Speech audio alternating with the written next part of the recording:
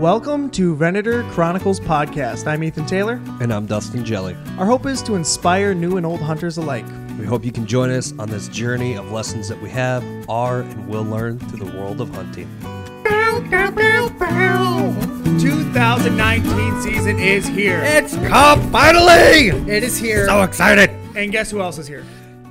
Seth freaking Taylor. Seth Taylor. And he's going to be with us as much as possible throughout the whole hunting season. He's basically our third host. Yeah, we've adopted him as our unofficial third host that everybody loves. Hi, Seth. Hey, I'm here. Oh, he's here. Hey. Heyo. Dude. So I know we've all been going crazy. I have like 4 group Chit-chatting, texts, like that a are couple of happening all the time. High school girls lately. Yeah. No work is getting done. Zero. No Hey, lots of work is getting done. Oh yeah. Dude, so your season started out, is that like the 1st of September? Is that right? August 31st is our opener. Yeah. At noon, right? High noon. And people High just noon. hit the road. So will you tell us, maybe you can get us up to date on your hunts to start, since you were the first one hunting out of us 3. Yeah. Actually, I would start with scouting a little bit. I know you guys covered scouting last time, but as far as our hunts go, our hunts have been a little different starting out this year because we kind of did a different type of scouting than we usually do. This year we ended up doing a lot more glassing. Like, as last year we had that private spot where Emily was hunting and then a bunch of different public spots. Yep. So this year we can't hunt that private spot. So we ended up kind of looking for more places to go. And we found a spot that you can actually glass. There's like you can glass over. It's kind of laid out where you can actually glass from across the road to it. Yep. So actually this year we've done a lot more glassing and kind of like even a couple days ago, she was out hunting, dropped her off and kind of, took the kids to the park, hung out for a while. And then like the last hour of light, while she was out hunting, I was driving around glassing looking for deer. So, she had a slow night. It was rough getting in because the wind was supposed to be, out of a certain direction, and it turned out not being coming out of that direction. So while she's in the stand, I'm like, hey, I spotted a few bucks here. If you don't have any action, we'll go here tomorrow.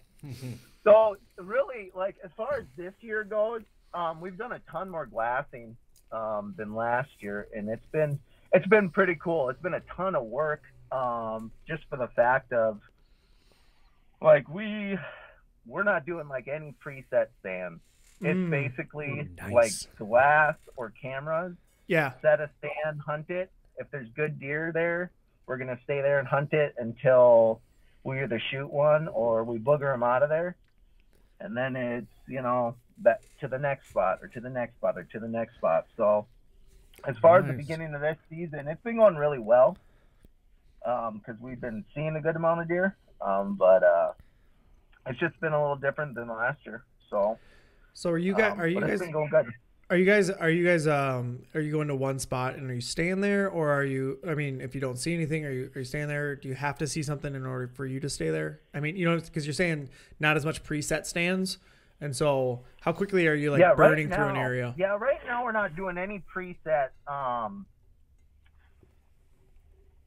So let's see. We started out, I'll give you kind of a breakdown. We've done 11 hunts. Our first hunt. Not jealous. Yeah, no. Our first hunt was actually on a field that we were glassing for a couple months prior to season. Okay.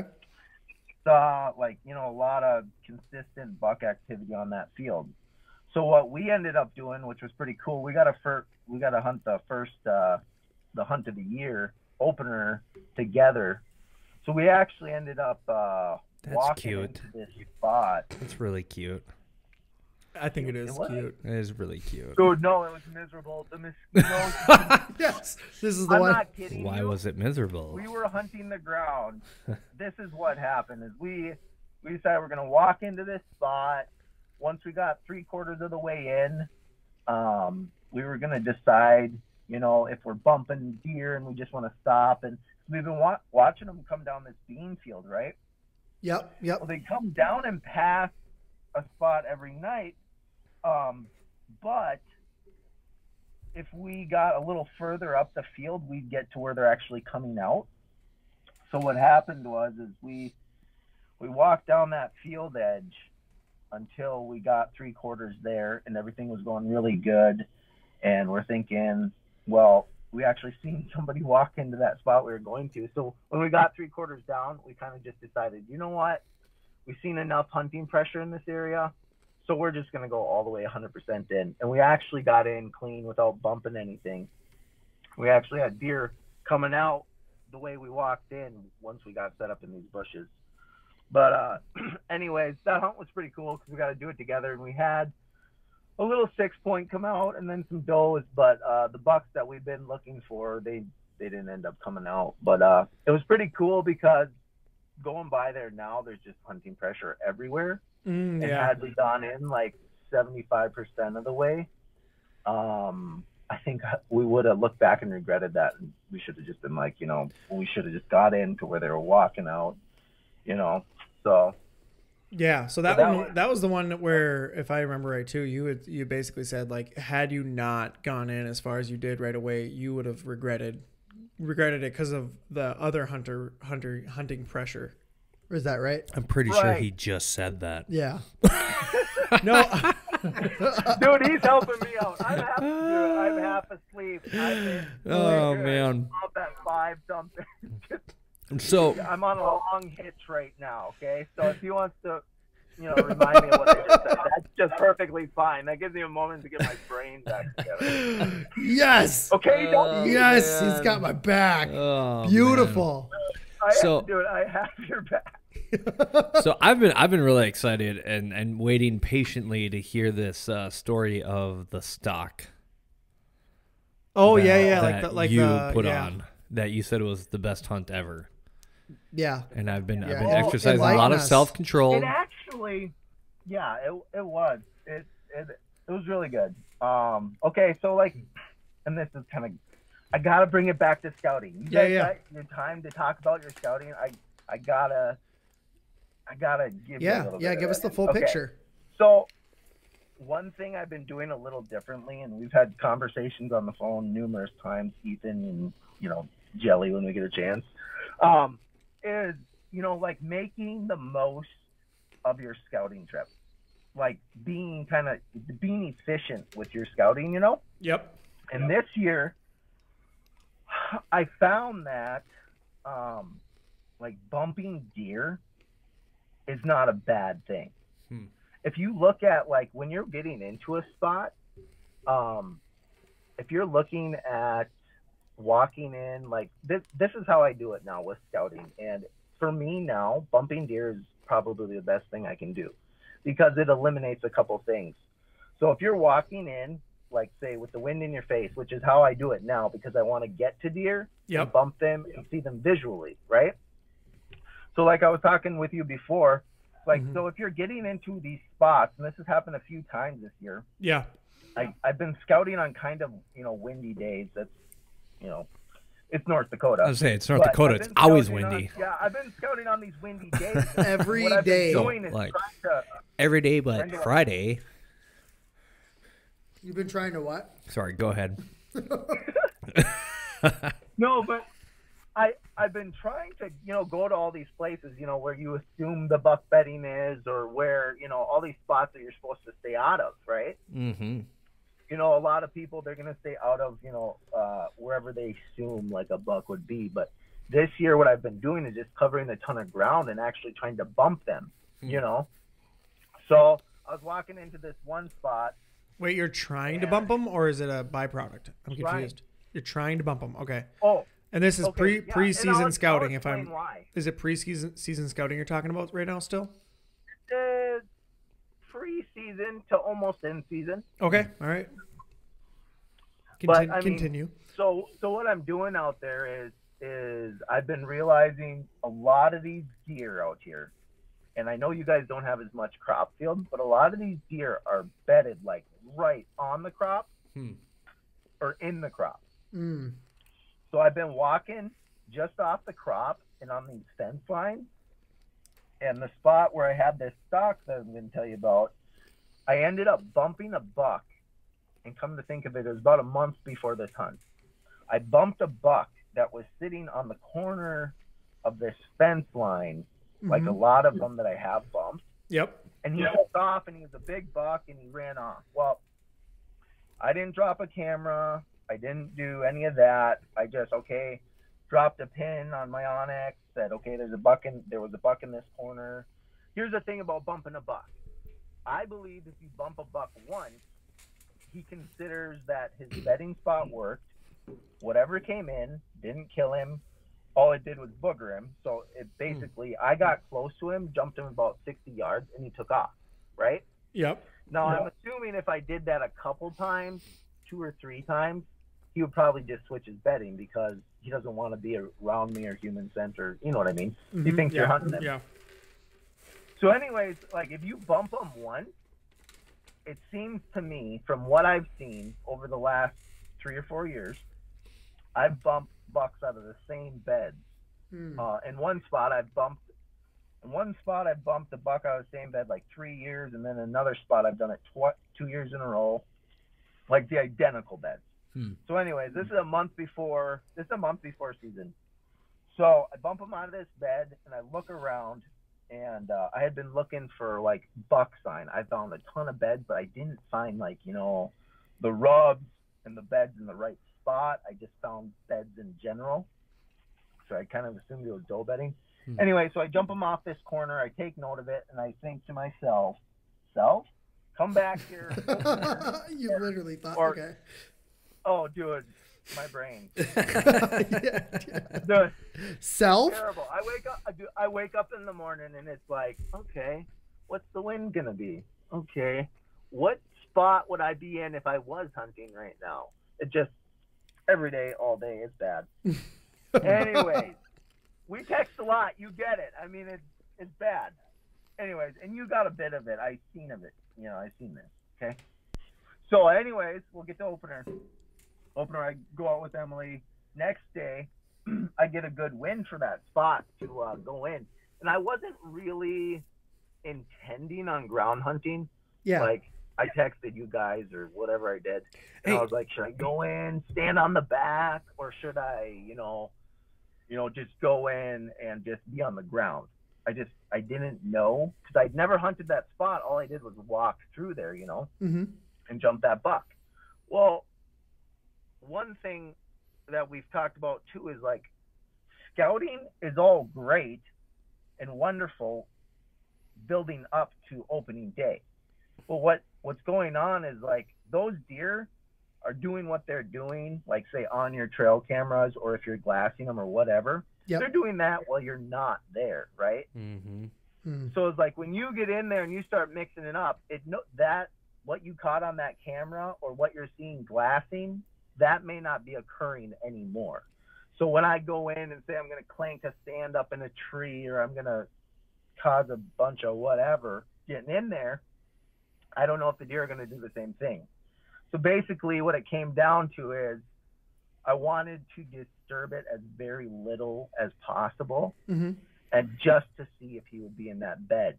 Like if I didn't get in there and possibly clank a stand or whatever, you know what I mean? Yeah. Because you never know what deer you're bumping.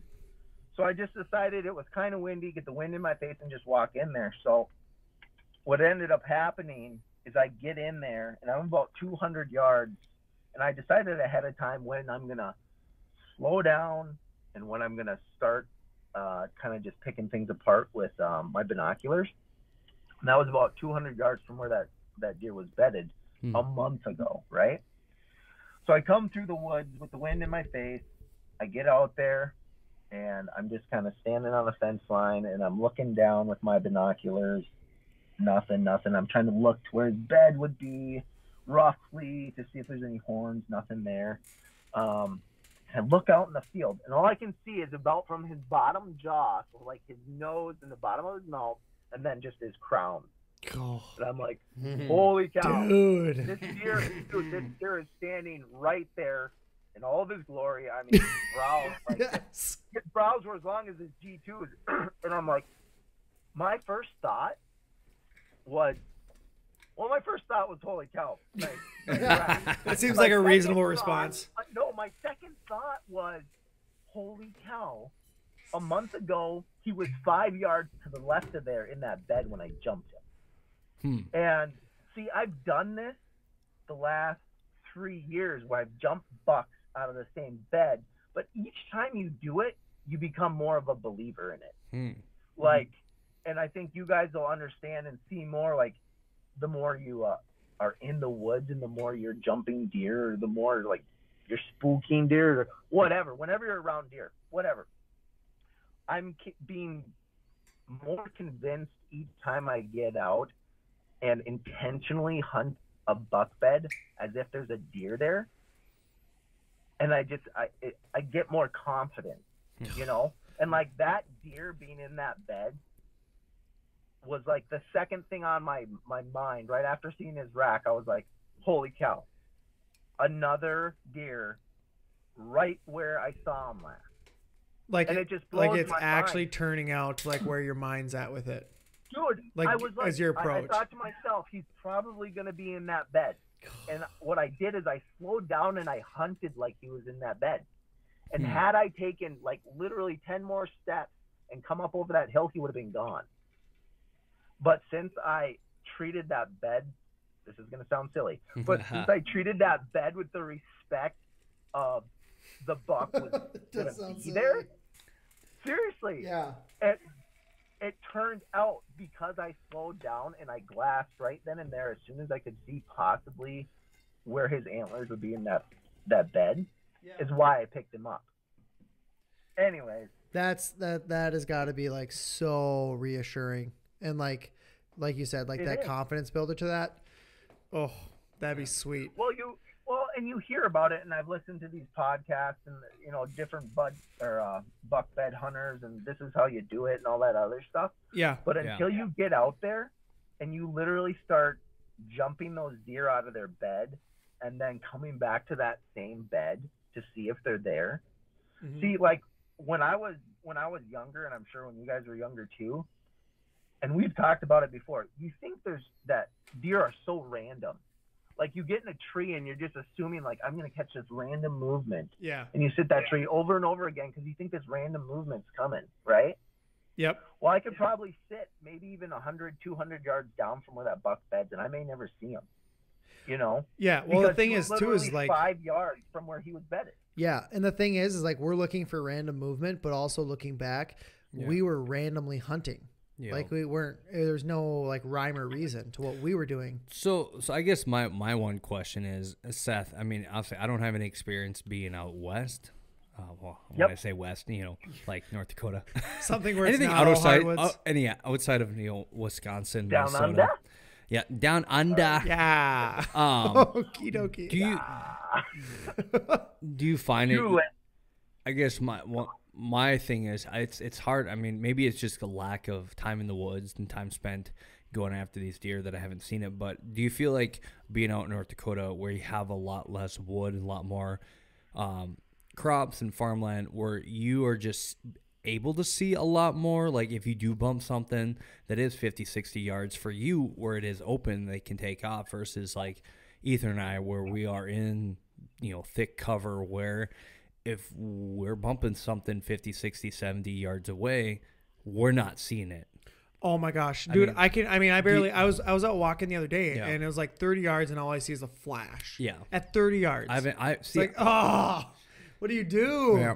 I guess maybe what I'm asking is like, when you do bump, how far away in average would you say you are from these deer that you're bumping?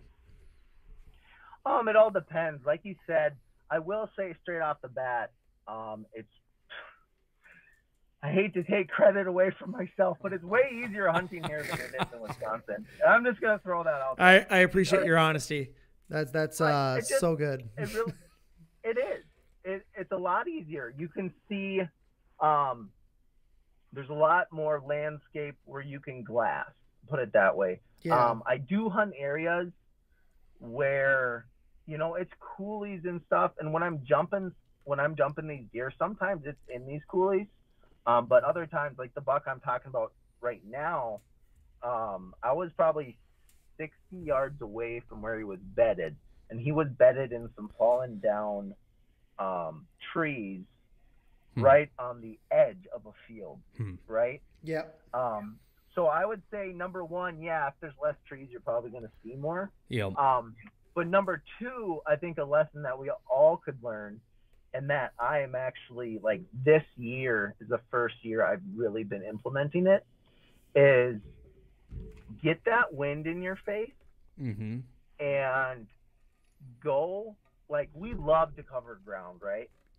But it's like, let's cover ground the right way.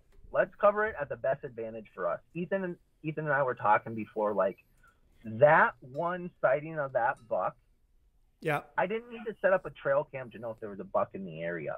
I didn't need to set up a trail camera to know where he beds, to know his movements, because what I'm doing out here is I'm finding as many bucks as I can in an area. Yep. And then I'm going after them in that general area is what I'm doing. Yeah. Like, and I'm basing, and we talked about this too, I'm basing my hunts off of my first hunt. So, like, when I came in there and I put that stock on the deer, so I can get back to the story. But anyway, so when I put that stock on that deer, since that deer was there, I am coming back to that spot. Yep. Yeah. Until I don't see what I want to kill in that spot. And then what I'm going to do is I'm going to go to another spot that I've either bumped a buck or had him on camera. But, yeah, like, one thing Ethan and I were talking about before was visual, like getting a visual on a deer when you're scouting. It goes back to efficiency. Like, you may not need to put a camera there and come back and check it and all these other things because you saw them there. And I completely 100% believe that if you bump a buck once, he's not done out of the area because he's bedded there with the intent of getting bumped and getting out of that bed. Like, that's why he's there. Right. So Because it's still offering safety because it's not right. It's not happening often. And it is providing, like you said, the information it needs to stay alive. Yep. That's that. So, yeah. And that too, even last year, like going into that last season, I went in like we did, and we've talked about it before, where I went in and it was like, I saw a deer that I was like, oh, this is something I'm definitely willing to kill. So I'm not even going to leave anything that would, have a chance of showing more of my hand, so to speak, as far as like leaving scent or leaving a trail camera. It's like, I already know what I need to know. Like, they're in this area. And so now it's up to me to hunt it right. Yeah. And I think we hear, and we've heard, I mean, I don't know, maybe it's just the podcast I specifically listen to. But I never heard growing up, like, the importance of first sits. And now I can't do a sit unless it's my second sit on some place I've already seen, something I want to shoot, and or ridiculous deer movement where I think something I want to shoot is going to come out possibly the next night or something. You know what I mean? So like, I don't. I was going to say that's I've been watching the Hunting Public's North Dakota videos, and it seems like that's a of my state. It's a joke, but I've literally met 4 different. Or I've seen. Dude, yeah, we talked about the one guy who was actually you ran into the DIY. Dude, you ran into DIY? Okay, sort of. So funny story. Okay, did you actually meet him? I think I did. Yeah. Dude, so here's how small of a world it is. So DIY Sportsman, I actually heard about him through one of my old coworkers, Kenny Schofield, who he's friends with DIY Hunter and went to college with him, and he told me about this guy. So I found out about this guy, DIY Hunter, Garrett Prawl, a few years ago. Out about me, Dustin? But what's that? What did you find out about me? So I found out about you. Well, I won't tell you how I found out about you. Oh That's my gosh. that will remain That's a deep cut. unspoken That's a deep cut. on the interwebs. I think multiple parties would like me to have that remain anonymous. Moving on. So you met DIY Sportsman. That's great. How'd you meet him? Oh my gosh. He was sitting in a spot a mile in. Rattled from A mile in from you? Yeah, we literally walked in and No we're like, way. surely no one will be here. Oh And my so we gosh. thinking walked in there, and we walked straight up to this field, like straight in, straight up, and right into him. And he comes running back from the fence. Hey, yeah, where are you setting up? And I was like, not there. Anyways, I shook his hand. I was like, good luck. We'll go down from you or whatever. Because we were going to go over to the corner of this spot, but that would have been upwind from them, so it would have screwed up their hunt. But Man, that is crazy that you ran into. I think I did. It looked like him. I described his truck because I was like, hey, I was like, I forget how we even like started making connections. Yeah, but he had like I was like, yeah, he drives this truck because I had just seen it in the video. Yeah. I was literally watching the video when you called, and I was like, oh yeah, just watching DIY. He's in North Dakota, and you're like, oh, does he have a ball pod? I'm like, maybe. And does he have this like facial hair? Yep. And does he have? And I'm like, oh my gosh, you ran into him. So That's we're awesome. doing a podcast right now. I'm recording a video right now. We're doing a podcast with Seth Taylor in North Dakota, who ran into Garrett Prawl, aka DIY Sportsman. I might have. You might have run into him. Pretty sure he did. I mean, that's a small world. It so is. It's tiny. where was this? Where were you? You can't tell where he was. Can't tell. I know. Have you seen Garrett- the bucks he's chasing? I know. Yeah, I saw it. Garrett got one. Nah, I wouldn't say it's one of the ones Seth's chasing. Oh man, But what he a doesn't small have so much world. time to That is a small commit. world. Oh my gosh.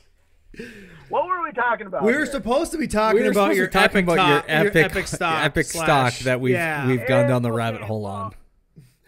Y'all, I'll just go back to the stock. Anyways, so I ended up crawling up to where this deer was probably going to be like 60 yards away from me, and another buck had come out in the field. So it just made it worse because he came even closer than the first buck. So I was like pretty much belly crawling up to this bush, and I thought, once I get up to this bush, it'll be between me and the buck in the field and me and the buck in the corner of the field that I was going after. So I'm creeping up, and I'm like, finally, like I can stand up behind this bush because nothing can see me, right? So I stand up, and I'm glassing. I can't see him. And I take one step towards this bush and thinking, Oh. this deer was literally Busted. 5 to 6 yards on the other side of this bush and just takes off. No. He was literally on the other side of the bush. And I'm like, And that's the one you glassed, right? Like that was like the one you were that was moving the in one I on? glassed. Oh my No What gosh. happened way. was I lost sight of him, and he had walked toward me 60 yards. Ah. So, Brutal. anyways, but that's not the best part. I mean, that is the best part. But the cool part is so what I did is I just stood in that bush on the corner of that field, and I seen that buck came out again, but he came out later on down the field, and he actually walked back to that corner, and I had him at like 60 yards. So he didn't really. He was just semi-spooked, not like a full-out like I saw danger and took I off. had the wind in my favor. What happened is I took a long step to step into this bed that was right beside the bush. It was dead calm, guys. Like when I was crawling, like you could hear every blade of grass move. If you would have dropped a leaf on that grass, you could have heard it hit. Dude, the grass. it's those Sika pants. You told me how loud they were. I bet that was the problem. Dude, You should have went with man. no pants. No pants. No Oh, pants. God. No pants tailored. I went with no pants. The other day. Loincloth. Just straight up loincloth. Yeah, Get in touch with your- Anyway, I stood by that bush and I seen like 5 different bucks and a whole bunch of different does. Oh my gosh. How long were you at that field, and bush? It was phenomenal. What? How long were you sitting there? Like 3 hours? Oh my gosh, that's Wow. legit. So, I was like 10 yards away from some of these deer. And what's funny is, and another thing I've been learning this year, is about thermals. I've never had to like deal with them before, right? Yep.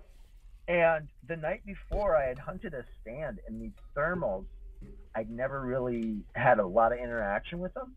And I had this northeast wind like in my face, and it was going out to the field. Well, as soon as that sun started going down, like they started pulling back to where the wind was coming from, and I'm going, what's going on here? I knew that thermals, they pulled some, but I'm talking, it looked like a stinking 10-mile-an-hour wind, just taking that milkweed back down, like the into opposite brush. direction of where it was. Yeah. So wow, what happened? that's yeah, crazy. what happened on that stock and what happened with all those deer is the same thing with the thermals happened, except it was pulling it back away from the field. So it was actually good the second time, and the first time it was terrible. So The first time it was getting it was cool unintentionally used it to my advantage the second time.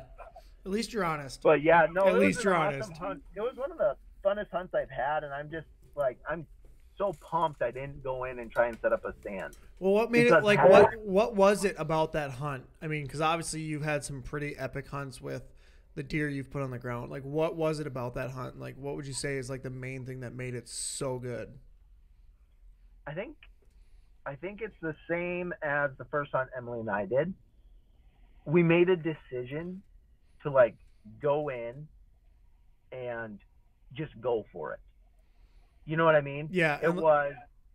I was trying to make that decision, and it's like everybody does it. They walk like to the spot they want to set up, and then the spot is not what they think. And then you stand there, and you're sweating, and you're looking at your phone, and you're looking at your Onyx, and you're going, "Where should I go? Where should I go? Where should I go? I'm wasting time." All these that other was things. The opener. I know that feeling. Dude, no, you should do that. But what happened is like I even talked to you guys, and it was like I don't know whether to go stand or ground. It's like if I get in there the first time, I get up in a stand, I'm going to be able to probably have a better vantage point on deer, see more deer, be better set up, more information for my next hunt.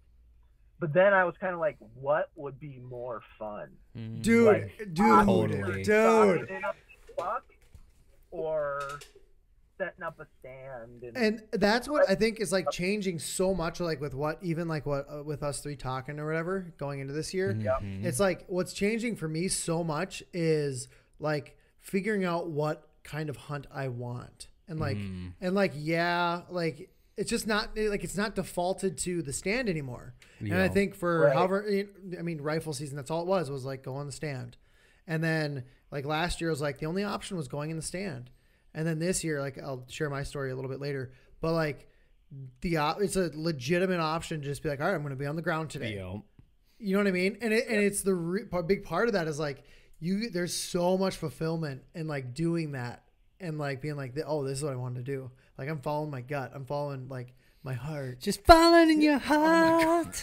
Well, and two, when you're going in on the ground, especially first time in, it's like those deer, if you get in there right, like with that wind in your face and you're taking your time and you're on the ground, those deer are doing what they always do.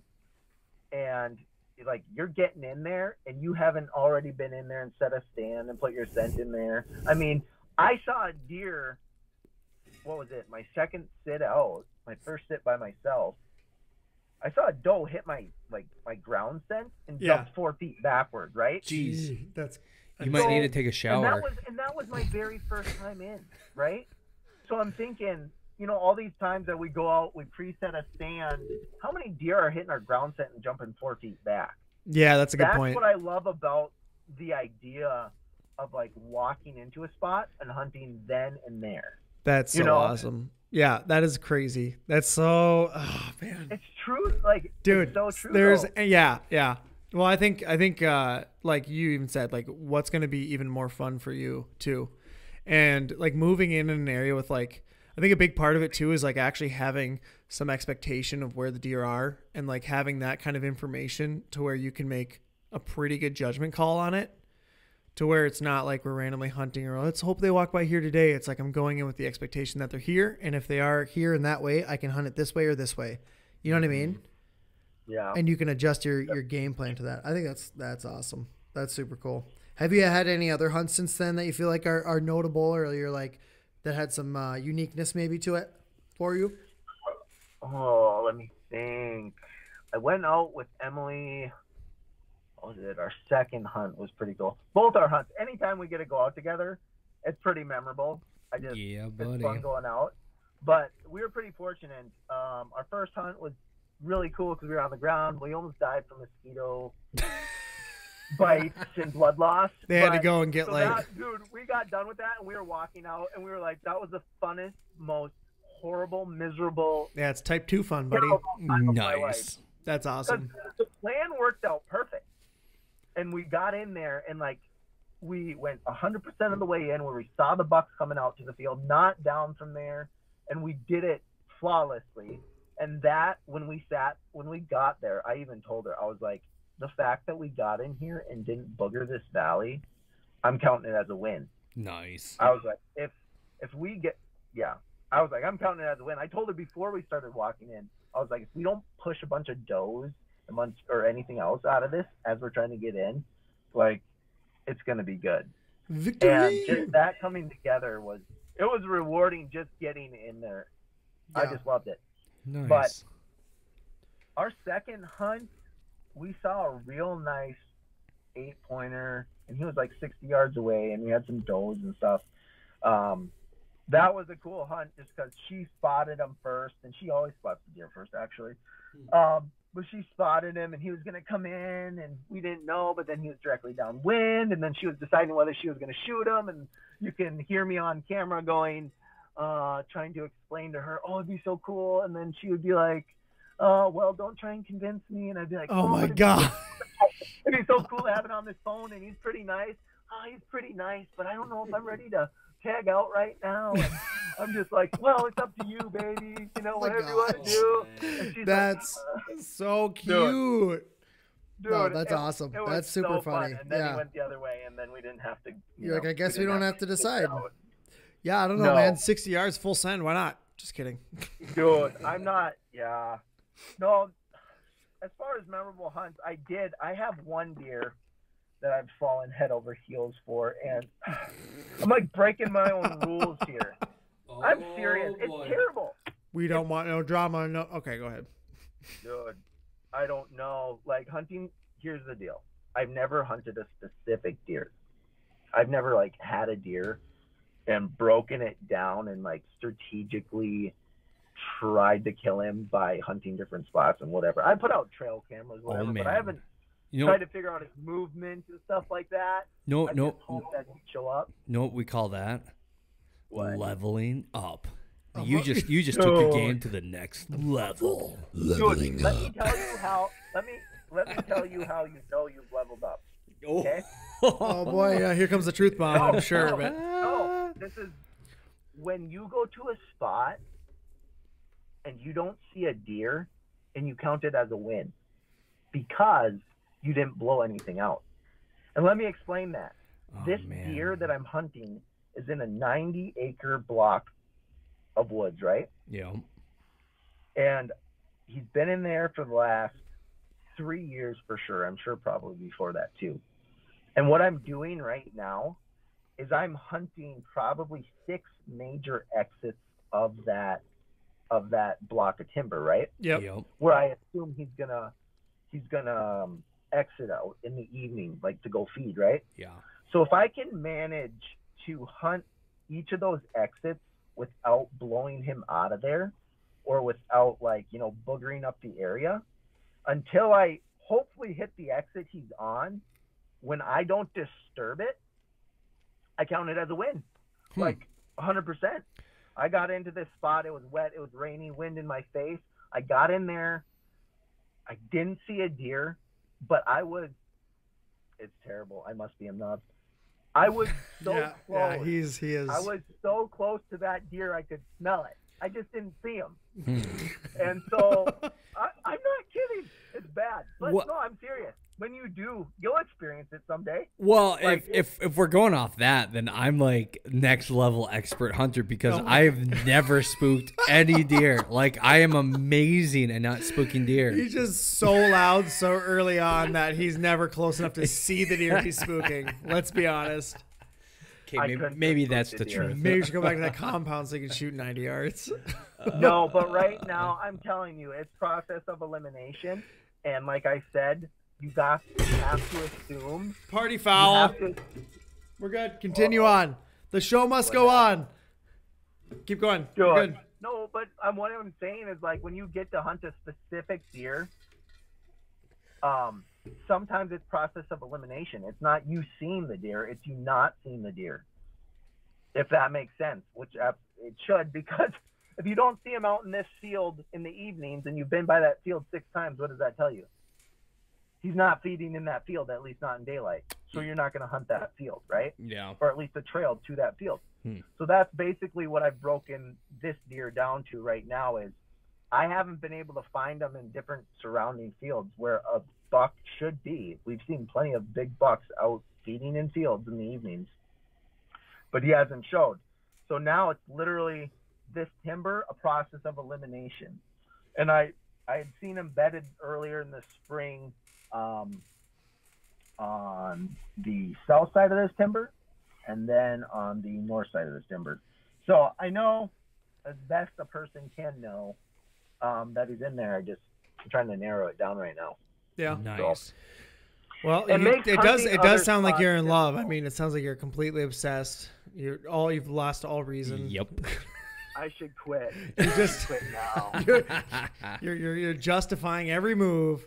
You're not seeing any deer and calling it a win. Yep. I mean, you've completely lost it. Yeah. Not seeing any deer. No, but it's true, dude. I did not want to see a bunch of does walk out of where I was sitting there. I would love to because see if a bunch of does walk out of there in front of me, eventually they're gonna get downwind of you with how that trail set up. So I didn't want to see any does. I didn't want to see anything about that but that buck. Is what I'm getting at. Yeah, yeah. You know, dude. Anyways, that's pretty awesome. And I did show the ultimate self-control. I got a camera soaking there for the last 3 months, and it was only 150 yards away. But that's the next spot I'm going to go sit when I get the northwest wind. Yep. So I literally, against everything in you side, you was like, want to see that deer on camera. Go look at the pictures. So checking a trail camera is as good as a sit, and I wasn't prepared to do that. Wow. That's actually impressive. Hats off to you. I'm not there yet, and I'll just say that. That's true. Yep, I am no problem admitting that I'm like, ooh, I'll go pull a card and sit in my stand and scroll. Dude, I'm sending you guys his pics while I'm in the stand where I'm hunting the same deer. It's like, oh, wait a second. Wait a minute, that's the trail he's supposed to walk in on, and I just grabbed my camera. Darn it. Yep. Guilty. It was, wasn't it, Ethan? Oh, it was, absolutely, dude. Yeah. Ethan's a camera guy. I was in my camera. defense. Here's the only thing I'll say in my defense, and it's not that good of a defense, so I will own that on the front side of this.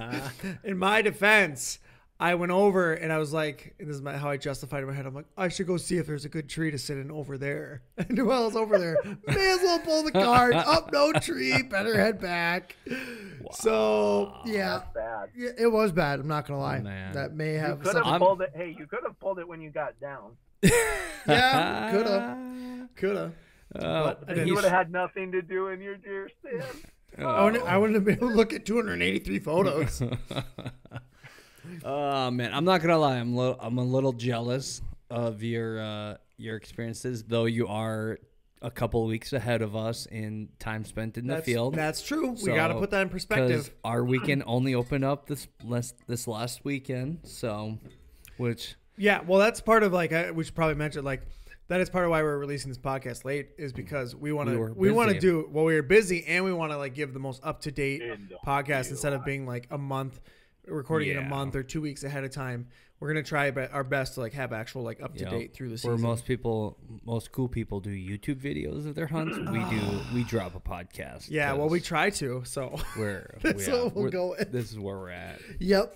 So who's going to share the next story? Who's got the next one? You or me? Well, I want to share, but I feel like naturally the order Okay, I'll go ahead. So after you're done busting my no deer chop, go ahead. Yeah. So Ethan, you got out Saturday opening day. I sure did. Don't change the subject. Which I wanted to, but last year, unfortunately, I agreed to officiate a wedding for a couple from work. When last year? Like before you and I were before this? you and I, like literally a year ago, last fall they asked me. So, and not thinking about the dates ahead of time, I booked myself for opening day. So whatever, it wasn't that great of weather, so that's the justification I have to tell myself. But so I ended up getting out the second day, opening Sunday afternoon. Had church in the morning, and then Sunday afternoon decided to head on out to the woods. And I had been debating of where I was going, and it was kind of nailed down to two spots. Either go to the spot where I had set up a trail cam and pulled some pictures of deer coming into a private field just south of where I'd be hunting, or based off the wind, I was going to go check out this little block of public land that I hadn't been able to scout, but it looked really good because from what I found e-scouting, there was a nice on the literally the south end. There's a public field or a private field just to the south of it, and there's a wood line runs along the south line, and it comes to a point, and then there's an island like 150, 170 yards just north of the wood line, and then it's kind of open. And then on the north end, there's a nice little like creek, river, and some more woods. And there's the neighbor's cow. Pretty much. There's 14 squirrels. Pretty much. So you basically just Bob Ross verbally for us. So I appreciate that. There's a little happy cloud over here. Yes. I feel like I'm with you. Okay. Do you feel the painting that I'm painting? This is good. This is beautiful. Good. Okay, keep going. Oh man! So on this happy cloud that I was on, Oh my gosh. I decided, I'm gonna base off the wind. It was kind of a southwest wind in Sunday afternoon. I'm like, well, this is going to be a good chance to hit this area, and so I went in, not knowing what I was gonna find, and I figured I went in there early Sunday afternoon. I figured I'm gonna kind of start on the north end, work my way east to west, and hit this little creek / river, whatever it was, and then work down south to the south end, and then go set up some point between the island and the field. Well, I get there, and right away there's this kind of it's a logging area of public land, and there's this old clear cut, and there's this deer trail. I mean, a nice strong deer trail running down kind of the north end. I'm like, well, I'm parking here, I'm walking in here. And I end up walking down that, and right away I'm finding tons of bedding along this clear cut. And so I just keep walking, and I walk in about a half mile, and I end up going through heavy stuff and getting to where this creek / kind of swampy area was. And in there I started finding just a ton of sign. And I mean, like trails coming down into the water. And so did you have your ghillie on? I didn't. No, I did not. Backpack, I had it in my backpack. Huge mistake. Huge mistake. I was not walking through the woods with that thing. Are you even dedicated at all? I would have been caught in the first, little brush. And did you bring in a stand, or was it just a ground hunt? I was just a ground hunt. I went in, I brought in a backpack with my ghillie suit and other supplies, and then just one climbing stick. So that way, if I wanted to, I could get up a little ways into a tree and be able to observe over whatever brush. Just going straight ground. Just kind of it was kind of more of a scout / hunt in case I did find anything good. Right. So I get in, I hike all the way to the west and hit this creek, which then leads to kind of a beaver pond. And towards the beaver pond, I end up finding these really strong trails coming out of the woods from the west going east. And if you keep going on this chunk of property, you cross the creek, and there's a little wood line, and then, I don't know, a couple hundred yards away, it leads into another private field. Well, I didn't cross the creek. But I ended up finding lots of sign, lots of trails kind of running through this area. Again, lots of bedding going out, and found a really, really strong trail. I actually ended up finding what I believe, in one of the trails was some bear poop. Fun. Yeah, fun. Which I realized afterwards because I'm like, that's interesting. No, it might have been buck poop. It might have been buck poop. Hey, next episode, guys, buck poop and broadhead. Oh my gosh! I will send you guys the picture later. This was not buck poop. Next title, buck poop and broadhead. Yes, I like Go ahead, it. Dusty. Go ahead. So that was just interesting. So I ended up kind of skirting around this beaver pond, and ended up finding another trail. And so I'm like, well, I'm just going to follow this trail, and this trail actually ends up leading me into an area where there's a bunch of white pines, or not white pines, white oaks. Yeah. Ooh. And so I was like, ooh. And the whole way, I mean, there's like probably some of the most amount of rubs I've ever seen. Oh. So I was just, I mean, they're old, Did you notice if they were dropping at all, or did you? They were not dropping. Okay. Yeah. Right. Were they in the trees at that point? Did you see anything or no? No, I didn't even see anything. So it didn't look like Are you sure it was a white oak? Yes. It was called Google. Nice. Yes, I verified. So he had service. Okay, so go on. Barely had service. And so, but then so I almost called the hunt on account of it. Yes. Yeah, I don't know what to do without Google. Oh my gosh, I gotta get out of here. The deer walks up. Where should I shoot it if it's quartering to or away? You might be a city at if. Yeah. Someone send me some deer pins. Yes. Wait. I did ask for that. Nobody sent me any. Yeah, it was just so disappointing. No one wanted to. Anyhow, We tried. I tried. So I keep going along this trail, and then at one point, and by the way, as I'm going out, at the beginning, I end up coming across this big old clear cut area field, and I end up seeing 2 illegal homemade box stands set up in the trees. So instantly, I'm like, burn them. Well, this is definitely, I mean, it was definitely an area for rifle hunting. So I'm like, I'm good. I'm not worried about bow hunters right now. So rifle season, this is no bueno. They're like elevated cabins. Pretty much. Sure, it wasn't rifle season. If they're gonna leave a stand there, you never know. You never know. It's middle of Minnesota redneck area, so I didn't see anybody in there. Nobody shot at me, so I figured we were good to go. If I'm not getting shot at, it's safe. So I ended up following this trail once I was in the woods and coming across those white oaks, and then continue a little further, and boom, what do I run into? Another stand. And so you're feeling super encouraged at this point. You're like, I mean, I'm in the right I felt area. conflicted. At this point, I mean, I did feel like, yeah, You there's have a lot of stand obviously options at this point. yeah, stuff moving along here. if you were stand hunting, you'd be killing it. Oh, I'd be, yeah, I would have been 3 for 3 that day. It was great. Some real trophies. on this Some real stand. trophy stands. Yeah. Didn't even move. Nope. So I didn't really know how to feel about that. I'm like, well, I'm going to keep following these trails, just see where they lead, see if I can find some bedding. So I followed the trails. I ended up getting the trail. It seemed like it ended in it, or I got lost. And so I ended up just like bushwhacking it through the trees.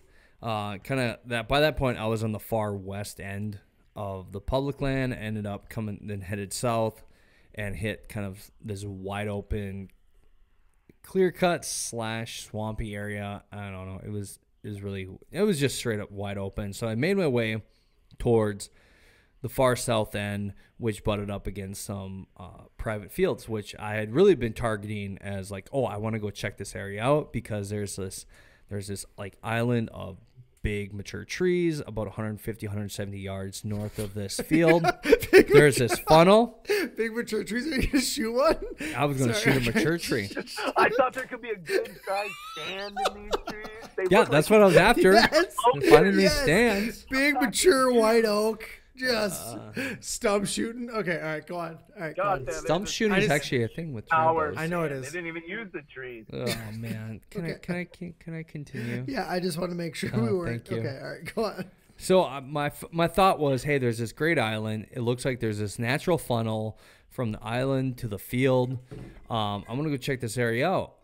Well, what I ended up finding was this big section of the trees running from kind of west to east or east to west, in between kind of that island of like pine trees that you could see from East Scouting and the field. Well, it had been cleared cut, I would say probably 3-4 years ago.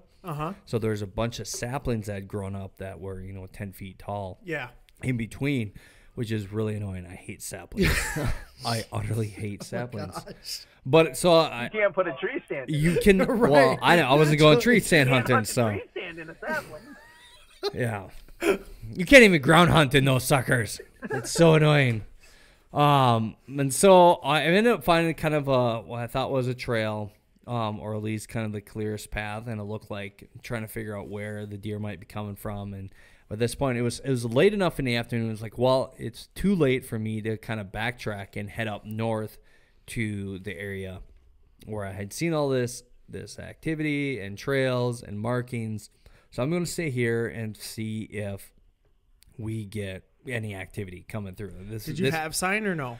Nah, very little. I mean, the little bit of sign I had was, this is the kind of the trail. This is the most natural pathway for the deer to travel from that island to the field if they go there. Did you feel like it was one of those things, because I've done this before too, where it's like, this is the right place for deer to be, they should be here, therefore I'm gonna, you know what I mean? Like, it's not so much like there's actual deer sign, it's just like, this is perfect for a buck, and then it's like there's no deer. I was okay with, I was gonna shoot whatever came by. I mean, that's just where I'm at. Like, if the first year, I mean, ultimately the first year I want to get this year as a doe, just so I have that practice. There wasn't a whole lot of sign. It was just like, hey, here's the clearest route from that island to this field. This is, so I'm gonna wait this out. It's too late in the afternoon to backtrack to the north end. And so I sat there, and all I ended up seeing was some squirrels, some mice, chipmunks, and a fox. Did you smoke the fox? And a coyote. No, he came cruising in too fast for me. Dude, gotta thwack him. He didn't even see me there, so that was kind of cool. Nice. But I ended up sitting there and didn't see anything. Yeah, super disappointed. And I think today I went back and kind of looked over my notes and all my markings that I dropped on Onyx, and I was just really kicking myself for not realizing, hey, we're seeing actually a lot of really good sign here, like heavy trail. The oaks, yeah, oaks and heavy trail use over. I mean, it was a hot day too for September. It was like I was next to water. They're more than likely going to want to come for water. Why did I not stay where I was seeing this heavy sign? Go ahead, Seth.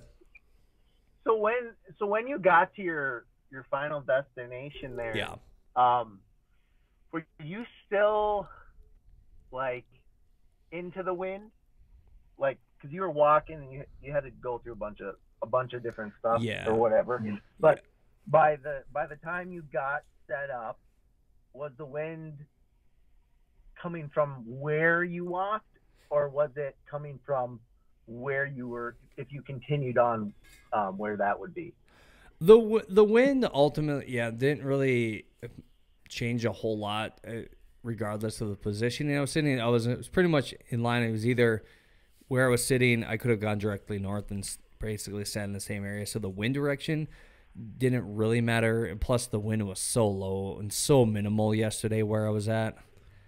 I wasn't really worried about that. I think the thing that I was kicking myself on was not realizing the high potential of what I had found in that north area. It's the unknown, versus the like unknown drew you in. Yeah, my goal was, hey, I'm going to check this out, but ultimately I'm going to work my way south and hit this area. So you almost had, you know how we talk about not getting married to a spot? You were like pre-married. Pre-married. You were what do they call that when someone sets you up for arranged? You were an arranged date. An arranged marriage for that back corner. Yeah.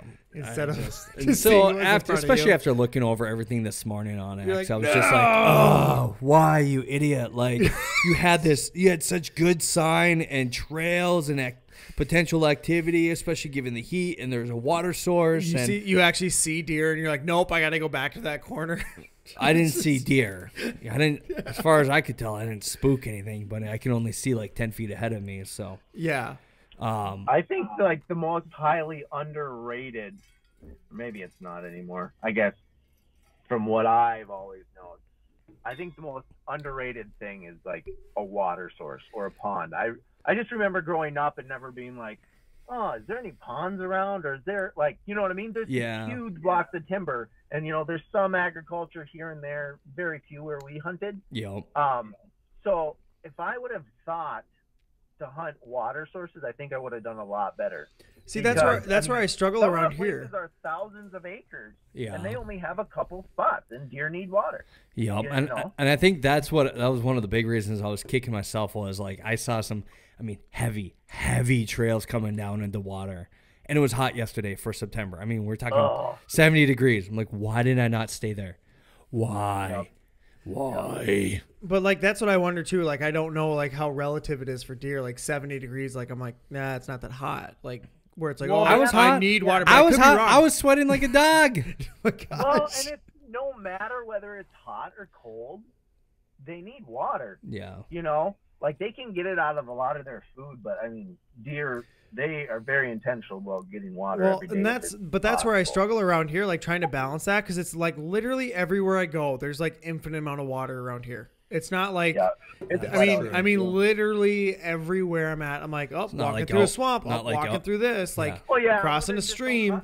It's like, how hard is it to get water around here for like from the areas I'm at? I guess not like out west where they're like, where's the water holes? Yeah, literally water so far holes. and few between. Yeah, we're like, where isn't there water? Where's the high ground that they're sleeping on? Yeah, it looks like there's like a million, like a buffalo trail of animals coming to one water source. So that's where I have a hard time, like how much weight to put in that around here, just with at least where I'm at. In Wisconsin. Situational, absolutely. Like So I'm gonna you're send. You're not gonna hunt the same way where there's no water and you know where there's abundance of water. You're right. Just not gonna value it the same, and that's just. Yeah, I'll send you the area that I was at yesterday, Seth, and we can all face palm together. We'll face palm painted together. That picture pretty clear. Well, no. It gets even worse when you visually see it because I'll just show you tomorrow because there's this natural like funnel area. I'm like, why did I not? Oh, it was painful today to analyze what I did and realize how stupid I was. But you'll remember it. Like that's a huge thing is when you go through when you walk that far and when you get to your final destination and it stinks and you're thinking back, well, it's one of those things that's memorable that you'll go next time I see that or next time I happen on that, I'm gonna stop. Yeah. Well, and also like a lot of things I think especially early on for hunters, I know I do it still, where it's like how much sign is enough sign to stop. You know what I mean? Yeah. Like when you don't have a bunch of experiences of whether you passed it up and then realized or you stopped on it and it wasn't enough. You know what I'm saying? Like you don't know without actually running into it and kind of starting to quantify what you're seeing and being able to compare it against other experiences. And I think ultimately that's kind of what I realize right now with where I'm at, what I'm learning is, I mean, it's such the growth curve. You could say is so great right now that I'm just taking this all in and just really learning. Because ultimately, like where it was from yesterday to a year ago, I wouldn't have been in. I don't know where I would have been a year ago. I had no clue a year ago. At least now I have a clue and I can target these areas. And now I'm just kind of learning to be able to recognize, this is actually a really good area based off the sign compared to why waste traveling all that distance for a maybe versus with like, no, this is solid. Which is way I actually feel like I can go in the woods and I have a clue of what I'm doing and what I'm looking for. Now it's just a matter of putting it all together. And like right now it feels like a huge missed opportunity, but then also like you can look at it and gain a bunch of insight for moving forward, whether it's that particular area or different areas that you haven't been to yet. So ultimately there's value in it, which is great. I think too, like with all three of us, I think that, and I wish I would have known this a long time ago, but every time you go out to a stand or to set a stand, it's like you're scouting. My mentality when I was younger, it was I'd go out and I'd preset a stand and I'd just walk out there, you know? And now it's like every hunting trip or every hunt is just a big scouting mission. And then if you end up where you can kill a deer, great. If not, it's like you're trying to gather information every time you go out, as opposed to I have a destination, that's where I'm always going to end up, and I hope something comes to where my destination is, instead of like creating destinations based off of what you're seeing going in or coming out, you know? Yeah. That's what I'm hoping actually tomorrow night. I'm going to go out after work into this area where I put up a trail cam and I've had deer come in, going from private to or public to a private land field. And ultimately I'm hoping that a doe comes walking in under 30 and I can get it. But it's kind of nice knowing that I can go into this area tomorrow night. That part of it too is like, well, even if I don't kill anything, my goal is also to see what is moving and what's going on around there, and just be able to start, observing and seeing observation as just as important or vital, and successful to hunting and growing as a hunter. So, speaking of growing as a hunter, I gotta say this. Something totally different for me this year. That's been cool. Maybe I'm growing as a hunter or as a human being. It's like, you know, we can all control whatever it is we can control. And the things outside of your control, you can't put so, like, say if your stand clinks together, boom, you know, you get to a tree, you're like trying to open your stand all quiet, and and now you're all bent out of shape, right? Like Emily and I, we walked out to a spot the other day, and like I think I told her to hold the stand, and the thing went like plink or something did. And you punched her in the face. Dude, after I beat her up, no, I'm just kidding. Yes. She goes, so bad. And she's like, oh, sorry. And I'm like, you know what? Let's head back. Don't Let's leave. intentionally do these things. Like the first thing in my head used to be is, oh, all the deer are gone, or oh, that ruined it, or oh, just like this uneasy, irritated, whatever. You know what I mean? Yep. But like this year, I kind of got this thing where you know what, hunting's supposed to be fun. Hunting's supposed to be an adventure. When What? like you go out, What? you What? you can have a This great is new? time, dude. You can have a good time not killing a deer and putting like all sorts of pressure on yourself. You can go out and try to enjoy yourself, and if you don't kill a deer, you don't kill a deer, you know? And I think before, even with like getting out the door and getting to the spot and getting in the stand, and like everything was like, gotta do this, gotta do this, gotta do this. And if anything like is a hiccup along the way, it just like it puts this huge damper on it. And You it's like, throw your hands up in the air, and what is life? control what you can control. And thinking like my biggest bow buck, I left my boots at home, drove home, came back 45 minutes probably after shooting light, walked in because I had to grab my bow, sat my stand, and shot my biggest bow kill. You know? And like I'm looking at it and like having a terrible attitude or like being frustrated, it just adds nothing. It solves nothing, you know. Dude, there's something that that is always, it's been sticking with me lately, and it's event plus reaction equals your outcome. And so Ooh, the that's event, deep. the event you don't have any control over, the events that will happen, and then the only thing you do have control over is your reaction, and that's really going to determine what your outcome is. Because, I mean, like you're saying exactly, is when there's something that is frustrating that happens, and then you let it impact you, like in that way where now you got a negative attitude.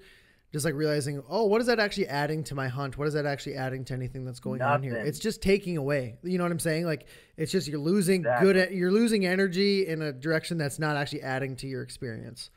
So I totally agree. Well, I'm with you. Yeah, it really, like, what does it produce? If this is really supposed to be fun, like, what does it produce? If you're not having fun because you so avidly want to have fun, it's like, what? Am I crazy? Like, that's what it is. You're literally having a bad attitude about something you're supposed to be having fun doing. So now you've created a not fun environment for something you're supposed to be out enjoying. It reminds me of being in the car. It reminds me. It reminds me of being in the car with like all the kids who's like, we're all gonna go out, we're gonna go to the playground, we're gonna have fun, and no one's gonna whine. Like, you just like are set. This is gonna be fun. Oh man, that's So speaking of fun, how was your weekend? Your opening, dude. game? Okay, it was a whirlwind to say the least. I'm gonna pull a Seth here. I'm gonna go back to the scouting. Okay, is that fair? Ooh, the scouting. All right, yeah, that's good for you. Yeah. So anyway, so I was, gosh, I don't even know where this is. All right, so there's this area that last year I looked at, and I had left a camera there late season because I was just kind of like one of those, like, I'm going to just go in there, scout, and kind of hunt while I go and just check it out. Mm-hmm. And I went back there and I was posting stuff on Instagram because I'm a genius and I get all this good intel from a buddy who hunts the area. His family's been hunting that area for like 10, 15 years, but not in the side of it. So you're a thief. Not on the side of it's public, so no. But it's I'm on the side that they don't hunt at all. And I picked up a really nice 8-pointer on camera, and so I was like, oh, cool. You know, I'll probably check out that area next year before the season starts. So as you guys saw, I know you two at least saw, but I put it on Instagram. It was like I went out and it was a rainy day, and I just kind of made this big circle, and I knew there was pressure on the west side. And I came in from the east and kind of made this, followed this ridge line around kind of the east side heading west. And I saw pressure on the east side as well as the west. So I was like, oh, well, I'm in. And I was kind of planning on setting up in the middle of these areas. I'm like, you know what? I'm just not going to, I don't want to be in all this this drama is what I feel like. I don't want to be around. I was just like, I don't want to be in between all these people and like having to worry about other people's movements impacting my hunt. I'm like, whatever, I'm out of here. So I just like cut straight back to the road. And on my way back to the road, I find a huge buck. I mean, that video. Yeah. So on principle, I'm out of here though. so I was headed back to the road, and I'm just like pushing through all this crap. I find 2 stands on my way back. I'm like, yep, I'm not hunting here. And I go and I'm getting like, I'm literally probably, I think it was like 150 or 200 feet from the road. And there's just this, out of nowhere, like this big open area. And I mean, big, it's probably like 40 yards long and 20 yards wide on the side of this hill where it's just really open. Massive. So further than Dusty can shoot. So, I mean, a real Midwest glassing point, glassing knob. Huh. Is that a challenge? Is that a challenge? Yeah. So let's go. Does the trad guy have to outshoot? Oh my gosh. And anyhow, we'll talk about this later. The trad guy. Self-pro. Trad guy, okay? Okay?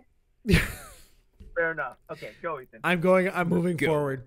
Okay, so I'm on my way back and I find this massive open area.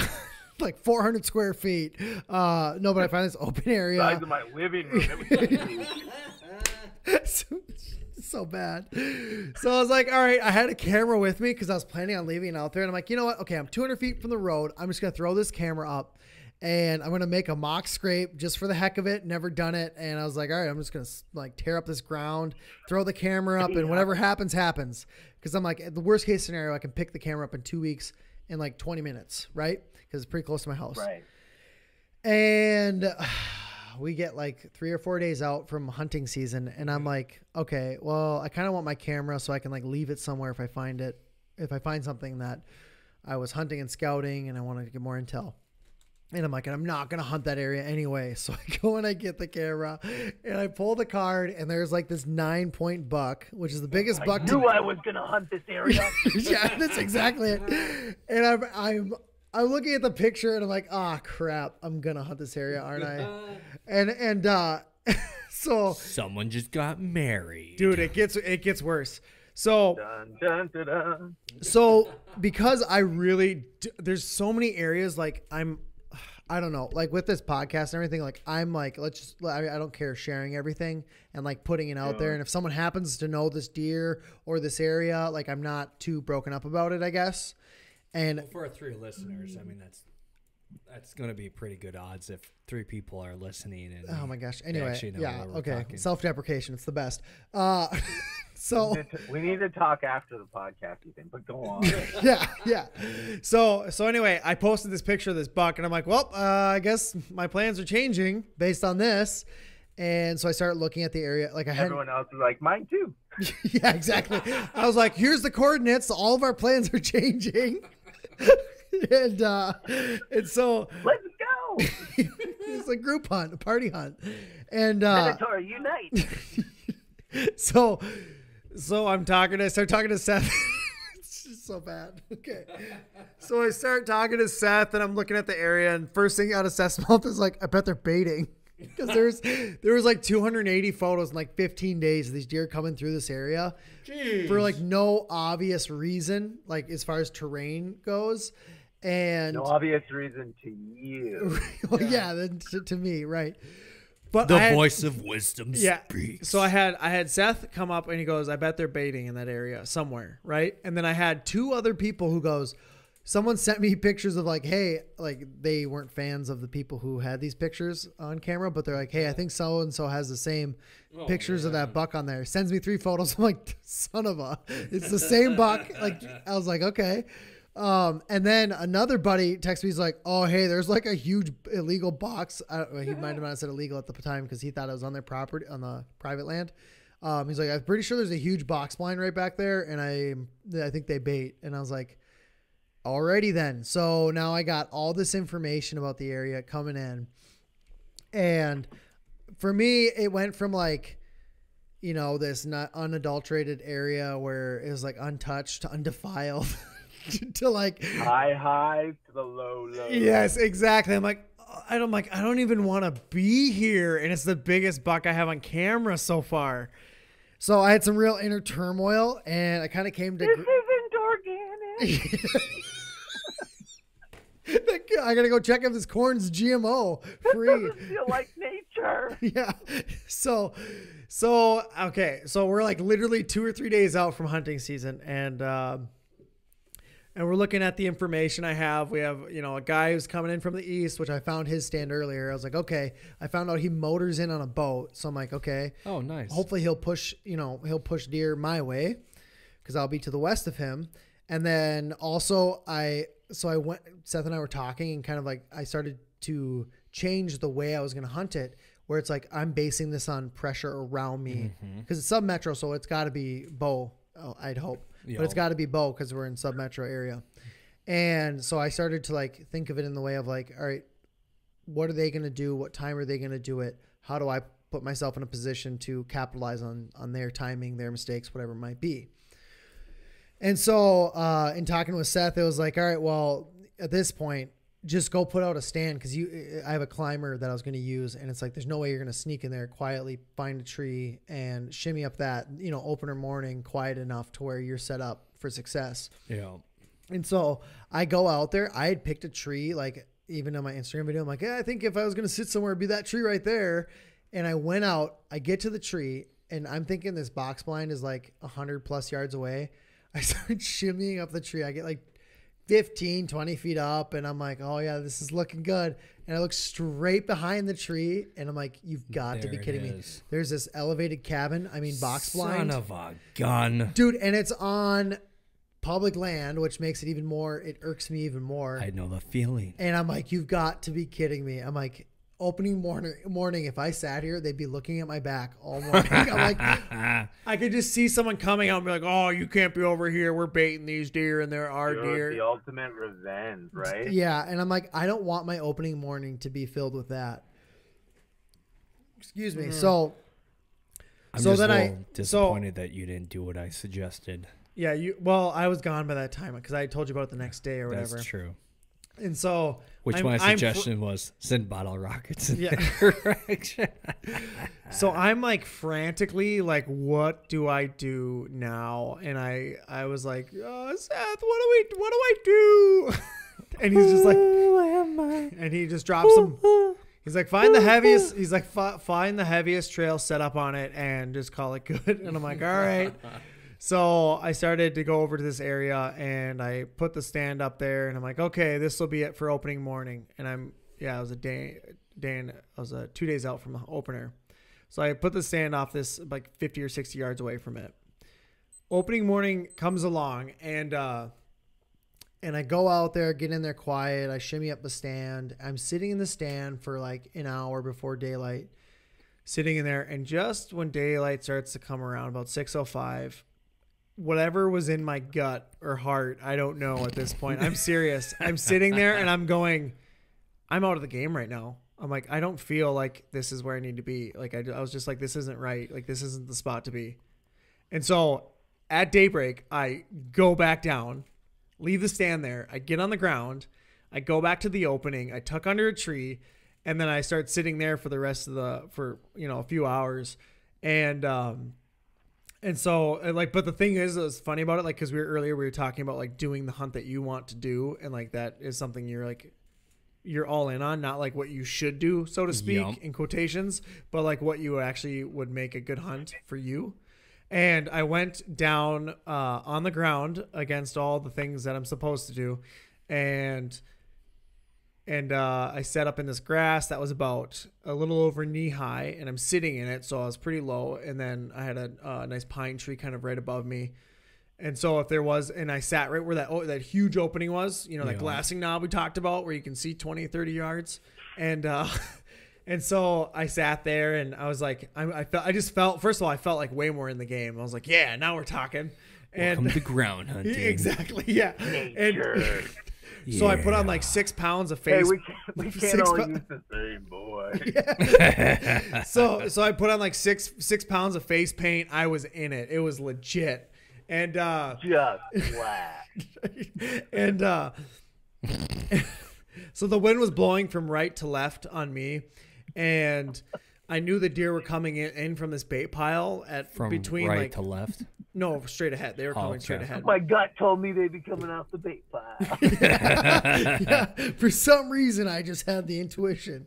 And so I'm sitting in this area, and the smell of corn.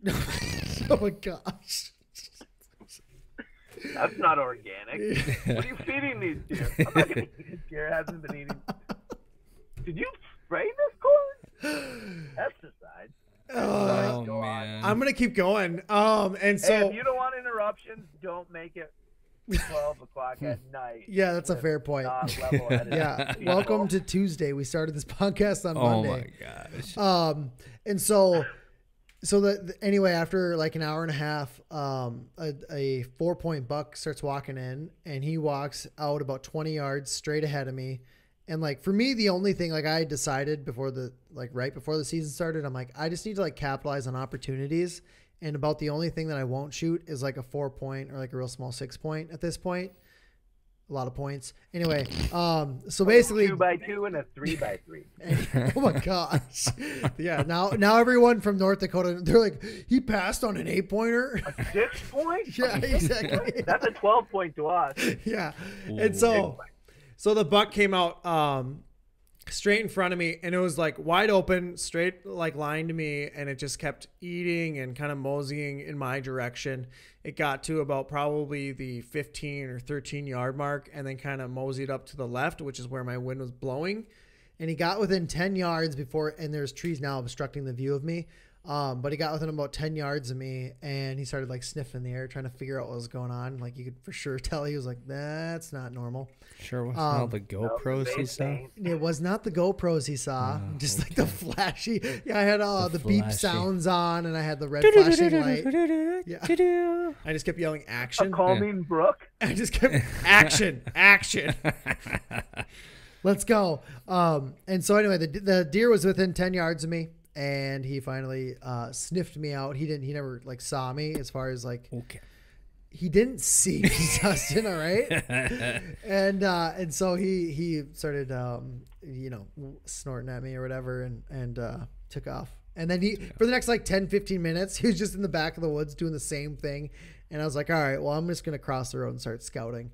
So I ended up going across the road, finding what I think is some really good buck bedding and some open area that I'll be checking out in the future. Nice. But that was like, So will everyone else. yeah, because I'm going to put it on Instagram. We'll drop a link to those coordinates tomorrow. Okay. We've said too much. Dude, I don't know. I just don't find like if someone has to go to that level to like be able to find any kind of animals, I don't know. I don't know. Man. Like, are there people who are really that low? Yeah. I mean, I'm sure there are. Oh, there is. I'll be there next week. Right? Oh, man. I heard there was a fork around here. Yeah. Exactly. It's on out of state tag and everything. Oh, man. So that was my opener. I did spook a couple deer when I was across the unknown road. Did you see them? I did actually. You did? Yeah, they were like Ooh. 30 yards, and it was like You're not at mine in Seth's level nastiest- of not being able to the spook deer. nastiest, hairiest like underbrush ever. You need to learn how not to spook deer like Seth and I. Yeah, We're really good at that. Yeah, I'll do my best next For time. various reasons. Seth, because he's good, and I just don't see deer. So ultimately, you're glad you went to the ground? Yes, that was kind of like the main thing. Was like I enjoyed the hunt so much from there, and I felt like I was actually in it, and I followed my heart. You guys, I followed my heart. Follows your heart. Yeah. And So when are you getting a ghillie suit? We dude, making I you was looking at some, but I'm thinking about just making my own too. one? I've got 'cause stuff you can it make one seems- from. All right, I might have to. Oh, I might have to. And then I did do an evening sit, which was hilarious because I am so out of shape. It's great. yeah, we saw that. I saved it on our thing, so you can Okay. watch it. You can watch our All right. opening day hunts on there. Your super They're extensive great. one and my really They're short one. great. Yeah. So anyway, I took the long route into another stand for the evening, and with the stand on my back, my backpack, and it was like up and down hills. It was brutal. It was brutal. I was like, if there's deer in here, they're not anymore. Yeah. I had people send me like, you need an inhaler. So it was great. Wow. Oh man. Not nice. Yeah. Did you leave your stand in there, or did you pack it out, or what? I may have left it in there, but I plan on moving it the next time I go in. You left your climber in there? Yeah, I did. Oh my god. What? You got a problem? Dude, that's so illegal. No, it's not. Not during season in Wisconsin anymore. Okay. In well, season, you're That's good. because Wisconsin. It's better because we have so many more bucks. It's so easy here. We won't I'm go still there. sal- I'm still God, salty. No. The first It's the thing out pressure of difference. Dusty's mouth. Well, no, Seth. Now out there, can you see more bucks than Wisconsin? Because I think it goes. Anyhow, North folks, Dakota, thank you for tuning in to Wisconsin, Venator Chronicles Arizona. podcast. We've been really going long, and Dude, wow. you know what? Hey, it was a legitimate question. I was curious because you have experience in Wisconsin and North Dude, Dakota. I will say. I'm coming hunting with you next fall. Can I? Oh, dude, I need to get this off my chest too. Please. Okay? Oh, yes. please, and Here's then the we'll deal. end here. You can come to North Dakota, and there are plenty of people out here that say they cannot find big bucks and they cannot find deer in general, and they can't get close enough to kill a deer. So So it's a cop out, is what you're saying. Is that what you're telling me, Seth? I know a guy who said, "Oh, I have no land to hunt, and I have no place to hunt." And I'm going, there's so much public land out here, you know. You didn't tell him that though. You're like, yeah, I know it's tough. It's tough. There's no big bucks. No, You're like, I don't know stay what- home. I don't know. No, I do. I ultimately, I will say this. I mean, it takes work. That's what I've learned. It takes work to be able to go in and find it. The one thing I do know. Well, I will say, yeah, and I will say, I mean, it's like with these 11 hunts that Emily and I have done, it has literally been, I have worked every day since season. Mm-hmm. So it's literally been get off work, get home, get in the car, load up stuff, pack up the kids, go drop her off, like that type of scenario. Commitment, And baby. then it's That's like- what I'm talking about. No, I just like, dude, it's work, but we love it. Yep. You know, and I mean, honestly, I don't expect, and I think I used to expect, not everybody's going to be putting in like the time and effort. Like, Yeah. I know I've got thousands of dollars in fuel in this year, thousands of dollars in fuel. I have hundreds of hours in my vehicle looking for deer. Yep. I have tens of hours, however many, like out scouting, like maybe 100. I don't know. I don't know what the number is, but it's like the way that most people sit down and maybe watch TV in the evening, or the way that everybody, you go to the gym or, you know, the weight room or whatever, those hobbies, well, that is like, you know, it's like that's what we do. Yeah. You know? Yeah. Like, but it's deer hunting. It's deer hunting. And I think that was a big shift for me just 2 months ago. For whatever reason, things really started clicking. And it was also, I don't know why, but it was just like, oh, wow, like I want to get out and I want to, like, I'm going to wake up early, and I hate waking up early because I work late. I'm going to wake up early. I'm going to go scout these areas. Like 2 months ago, I started actually investing time into checking these areas out with the basis of knowledge I had. And it was just like, oh, I am the little bit of success that I've found so far was just like, oh, okay, this is the route that I need to go to be able to have a successful hunting season, is put in the work beforehand. That's been a huge, major radical shift in my thinking and my approach and my understanding of this whole hunting game. Well, I think that's what, like, even when we started this podcast, like for both of us, that was a big part of it, was like, we were just used to, that's where your stand is, that's where the bait is. Hopefully a deer walks by, and it's like the amount of investment that it takes, which is like a labor of love, because it's super, like it is a lot of time, a lot of energy, and a lot of money. But like the pursuit of it and being able to learn and challenge yourself and all of it has been it's super rewarding, obviously, as you get into it. So, well, dude, I think we've been going, and we could probably keep going, but it's late. Our listeners are probably, their ears are probably bleeding.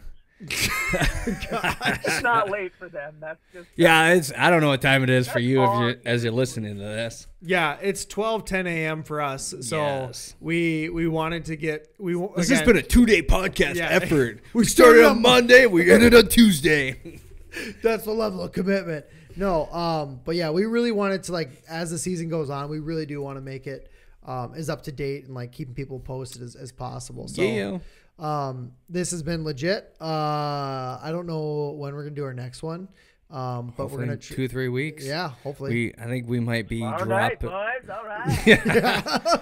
We might be dropping our next one after our hunting trip. Yeah, Dustin and I have a long weekend hunting trip, which is going to be, it's like spot and stock. That's baby. all it is. This It's built around upcoming spot and weekend? stock. No. In 2 weeks. Yeah. Yep. October 4th. 2 weeks. Nice. Yeah. So we're hoping to. I mean, the whole thing is just based on spot and stock. It's an area where it's just wide open. And I went there last year with a buddy, and it's like, it's about as western as you can get for Midwest.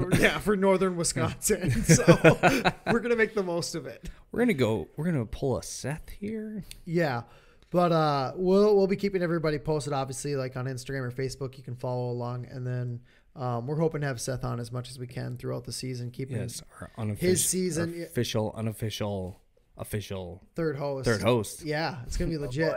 Oh yeah, a lot of pressure, Seth. A lot of pressure. Don't let us down. Oh now. yeah, I'm feeling it. You better hurry up and get that big buck, because you're the only one that can do it. Yeah, that's right, Seth. All the pressure's on you.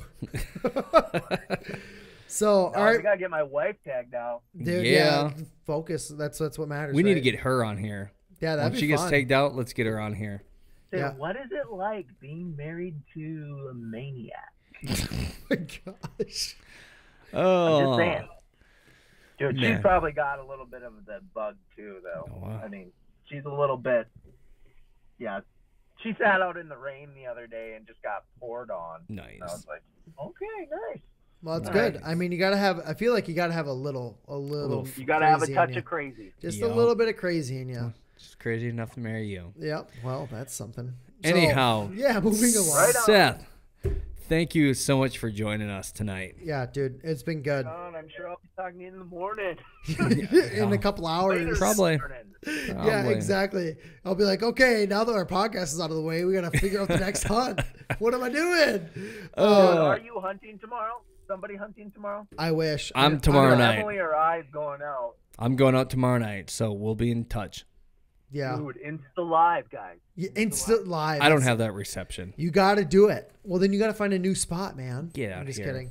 Hey, we're going to have the cell phone video conversation next podcast, Ethan. What? The hunting pollution that it is. Oh, yeah. Anyway, Oh my gosh. day. Yeah, we could spend another hour and a half on that, but we'll leave that for the next time. So what do we have now then, Dusty, Seth? you'll love it. We have broadheads. What did you say, Seth, for the next podcast? Buck poop and broadhead. Buck Buck poop poop and broadheads. and Hunting pollution. digital something, hunting Digital pollution. pollution. Digital pollution. I like that. Nice. Hey, guys, mobile hunting. Get it? Oh, Yeah, man. I see what you did. It's playing words. Oh, man. Get it? Okay. Anyhow, now Ethan, we're really dragging this out. Ethan, where can people find Where us can at? they find us? Where can they find us, everyone? Well, can they find us? Whatever you're listening to us on is where you can start. Okay, so if you're listening, go ahead and hit that. You've already found us. Yeah. Congratulations on square one. Make sure you hit subscribe, rate, review, and then go to Facebook or Instagram as well.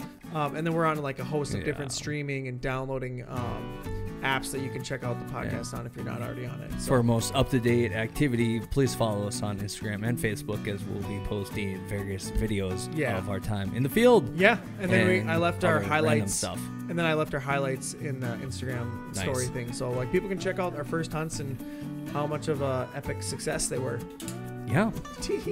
Well, on that note, thank you for joining us today, tonight, whenever you listen to this, and we hope you enjoyed every single moment of it. And good luck to your guys' seasons, and make sure to post on how your season is going. Hashtag VCP Nation. Oh, are we really starting that? We're going there. All right. Hey, Seth, make sure you do that when you're out in the field, okay? Make sure to hashtag it. I like the word Venator is a pretty cool word. Yeah. I don't know about VCP for me yet. Both. You got to use both hashtags. Yeah, we'll see. All right, cool. Well, thanks for listening, and peace out. Out.